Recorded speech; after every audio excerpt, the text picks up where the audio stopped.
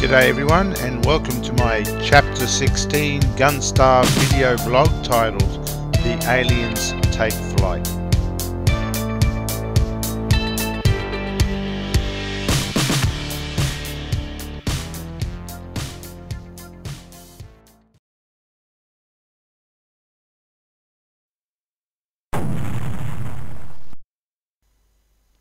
Last chapter I mentioned that I put the support in for the NTSC composite palettes.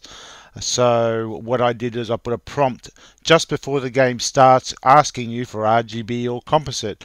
I've removed that, and instead I've put the it boots in RGB mode, and by pressing the F1 key it will toggle between composite and RGB color sets.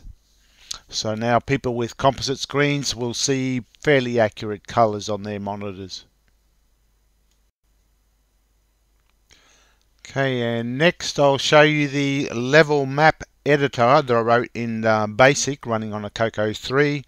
The main thing I've added to the map editor is the ability to actually tell the program when to launch an alien, which alien, and what flight path it should take. And they're symbolized by the red dots that you see on the screen. At that point of the map, when it displays that map, it'll launch a certain alien with a certain flight path.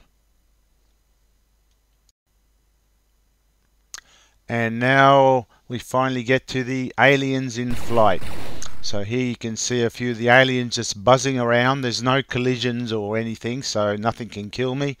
The program is coded to handle up to 10 of them, although I've had 20 sprites moving around, all properly superimposed over the background, animated.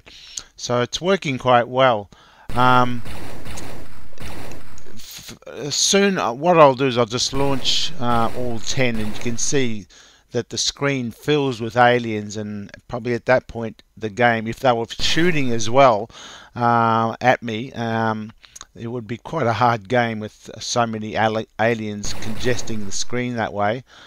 But I was just testing it to see what it could handle, so they should be coming out any second now. There we go.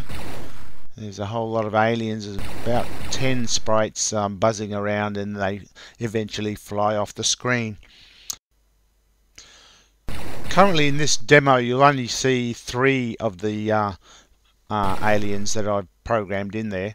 The other 2, which will appear in the later levels, I'll leave those as a secret for people who buy the game, and they can explore or discover those for themselves and what they do.